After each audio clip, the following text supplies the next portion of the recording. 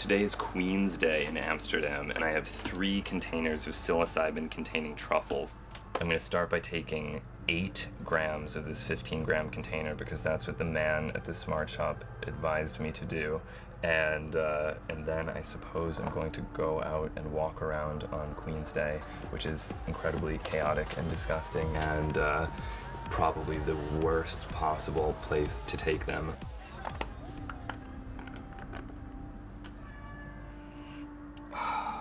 This is the first time I've ever consumed a psychedelic truffle. You can't really get these in the United States as far as I know. It's actually much less than I would eat of a mushroom. Doesn't seem like very much at all. Okay.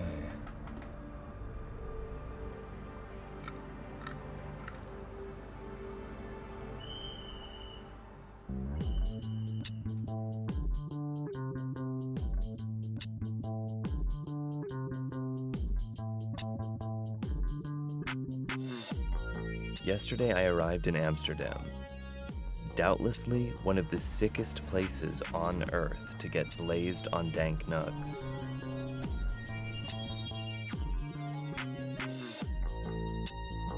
But my interest is not solely confined to blazing dank nugs. Amsterdam is fertile ground for all manner of psychoactive substance.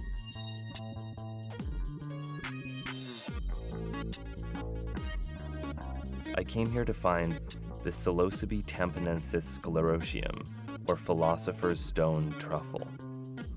It was not until the infamous mushroom ban of 2008 that the psychedelic sclerotium gained widespread popularity due to the fact that its effects and chemical composition are almost indistinguishable from the psilocybin mushroom.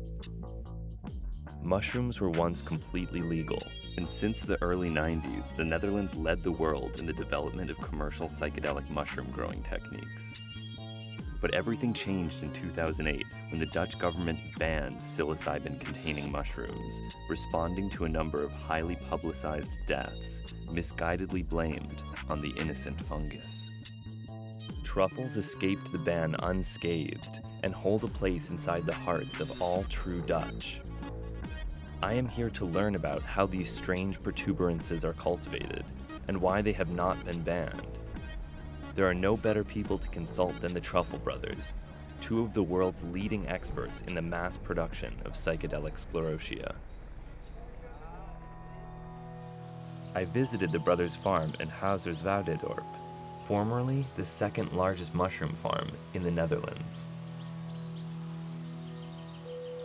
Having survived the mushroom ban, the Truffle brothers now dominate the psilocybin-containing fungus industry. I sat down with Morad and Ali to discuss the secrets of the philosopher's stone. First of all, my name is Ali. Next to me is sitting my brother Morad. We are, in fact, known as the Truffle brothers. You're here at the farm of magictruffles.com.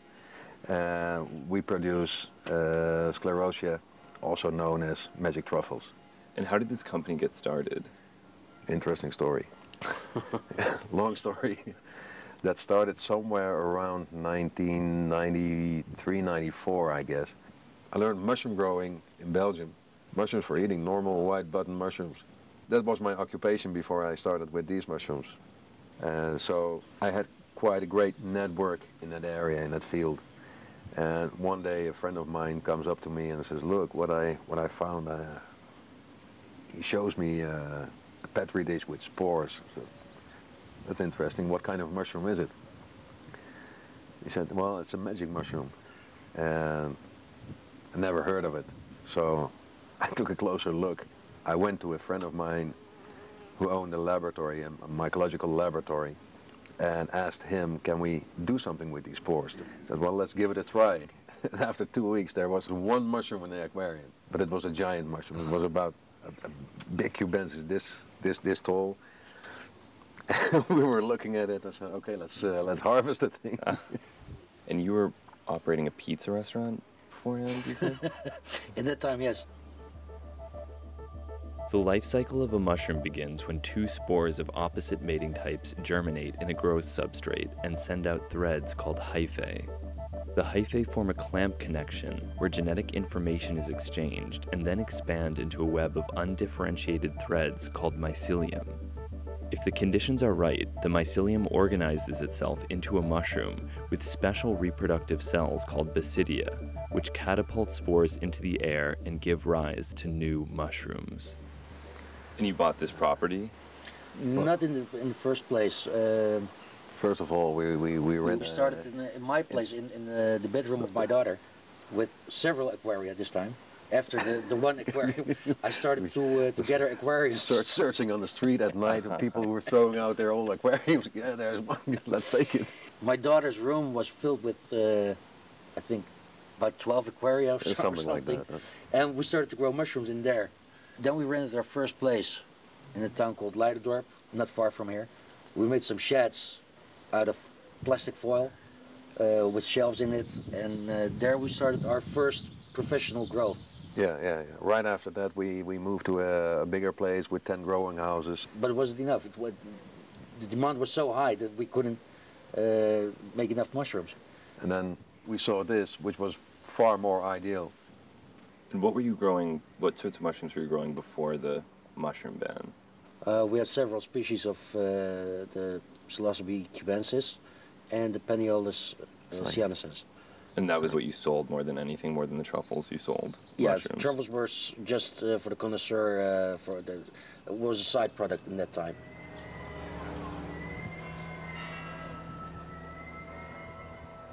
To better understand the prohibition of the sacred mushroom, I go to meet criminal lawyer Karem Kanatan, who explained the nuances of Dutch drug law.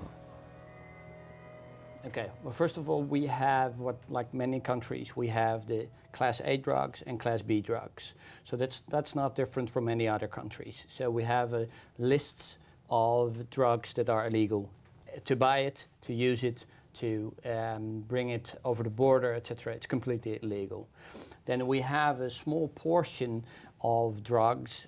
In Holland we call it soft drugs, where you have the weed and the hashish and the joints, or we call it joints because we smoke joints. I don't know if that's the correct term, but we have which is called a tolerance policy by the Dutch government, and they have on paper saying that if the amount isn't bigger than this so much, then it's allowed to have it, it's allowed to smoke it, and you are allowed to sell it. So up until around 2007, it was okay to use the magic mushrooms. These were the salad days for mushrooms, but a series of unfortunate incidents where mentally ill tourists hurt themselves turned politicians against the sacred mushroom, and they began to legislate a ban. Het is het zoveelste incident waarbij toeristen na gebruik van paddo's de weg kwijtraken. Though there had been scattered mushroom incidents in Amsterdam for decades, it was not until the death of a 17-year-old French student named Gaël Karoff that lawmakers began taking serious steps towards banning the sale and consumption of psychedelic mushrooms. Toen is een meisje achter het orgel gaan zitten, heeft daar een stukje gespeeld, is naar buiten gerend, 2 jongens erachteraan. En toen, een kwartier later, kwamen de jongens terug. En lijk bleek uiteraard. Ma fille était une élève brillante à l'école, avec un avenir certain. Ma fille ne voulait pas mourir, j'en reste persuadée. C'est la drogue qui l'a tuée. After the incident with Gaël, others followed. A Frenchman, supposedly under the influence of mushrooms, ritualistically sacrificed his dog with a pair of kitchen shears in order to free the dog's mind from its corporeal shackles. De politie kreeg een melding van stadstoezicht, die de man besmeurd met bloed met zijn hond in het busje zag zitten. De man blijkt zijn hond met een mes en een schaar te hebben vermoord. He said, well, I was on mushrooms. He had a psychosis, and it had nothing to do with mushrooms. He wasn't even close to mushrooms. Since these products are legal in this country, it's very easy to hide yourself behind it.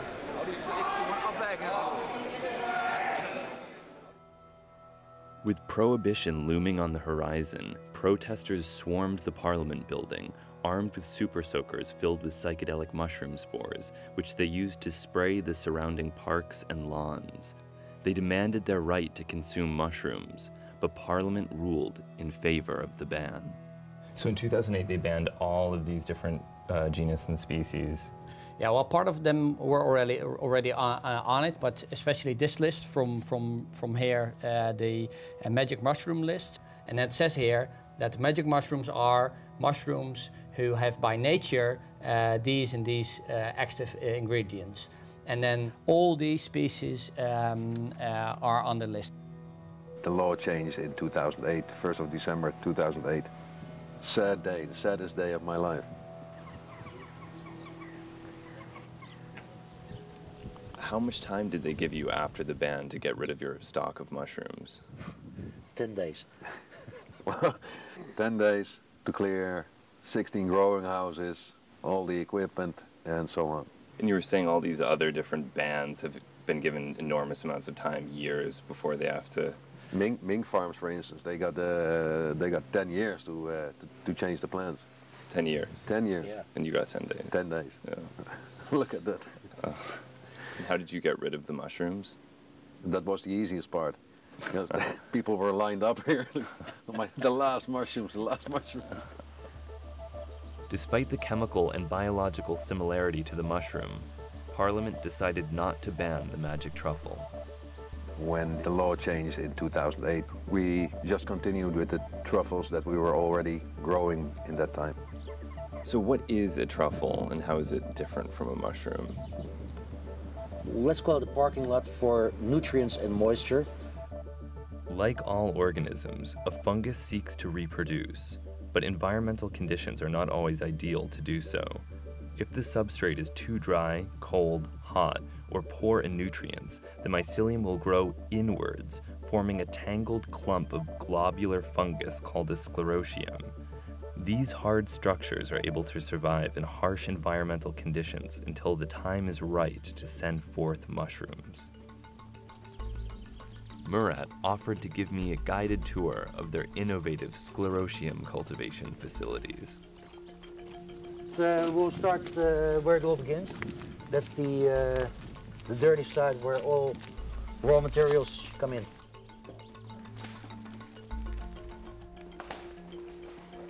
First, the ryegrass seed substrate is sterilized in an industrial-sized autoclave to kill opportunistic bacteria and fungi, which are equally eager to consume the bags of warm, moist nutrients.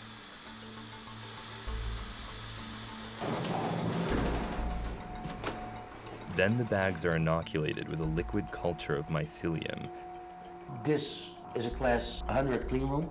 That means that only 100 particles of 0.00096 micron may be present in 1 cubic feet of air. Normally in an operating room is class 10,000, so 10,000 particles may appear in a cubic foot of air. Impressive. If you do everything like your laboratory work and you're growing under one roof, you get a cross-contamination somewhere, somehow. And that risk was so big that we looked for a proper building with at least 2 separate departments. Then the bags are transported to an incubation chamber where a temperature of 28 degrees Celsius is maintained to accelerate the colonization of the substrate. How do you prevent the growth of mushrooms? By controlling the temperature and the microclimate in the bag. The microclimate in the bag is not suitable for fructification, for formation of mushrooms. The final stage is the nursery, where the bags are kept in darkness for as many as 5 months before the sclerotia are mature. And what is the capacity of this plant at the moment? The full capacity, if we would work 24 hours a day in 3 shifts, 18,000 tons per year. Something like that, yeah. 18,000 tons. Yes. Yeah. I think that sclerotia took over the mushroom market one-on-one. Yeah. By now. By now it's one-on-one, yeah. Upon maturity, the bags are opened, the sclerotia are plucked from their substrate, cleaned with a soft bristled brush, and packaged for distribution.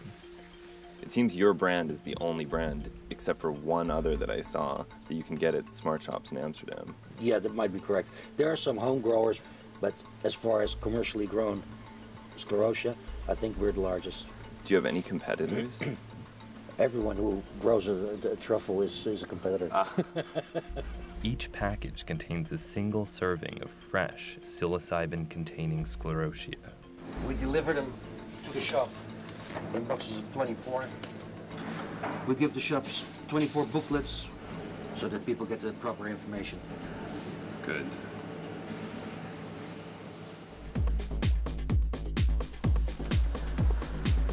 Murat invited me to join him on his delivery route and visit the Magic Truffles storefront in Amsterdam.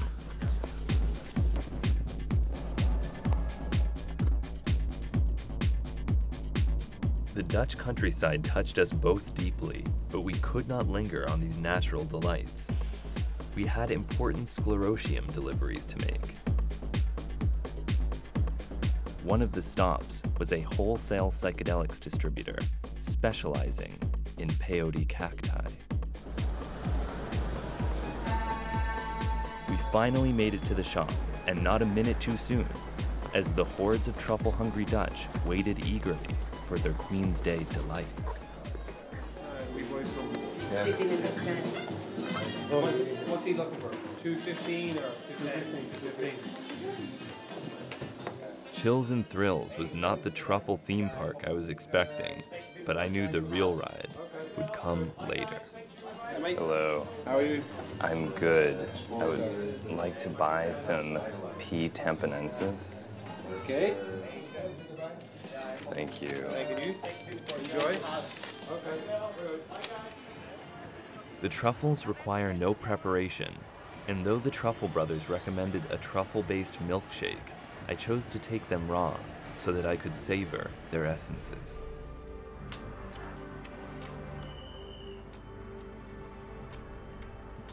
It's not bad at all. It's actually kind of good. Well, it has almost a sour aftertaste, but sour is the last taste I would associate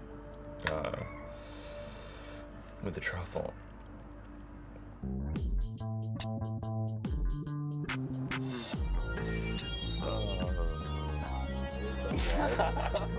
Do you want some truffle crumbs? Scarf them down. Tastes pretty darn like a wet nut. This is a drug. This is a drug. This is technically a drug.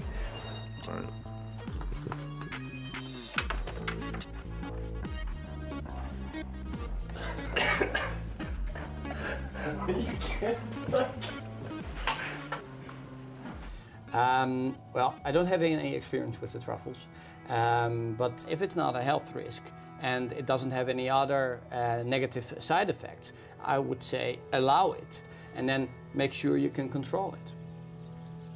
What sort of person buys psychedelic truffles? I don't think there's a specific type of person. Age has nothing to do with it. We've had people in their 80s coming for mushrooms. Yeah, or people who are curious for the experience, who think there's more in life than the regular things we see. And there's also the real cosmonauts who use it for the real spiritual thing, like the shamanic experiences. What category would you put yourselves into? None. None? You don't use your own product? No. Bummer.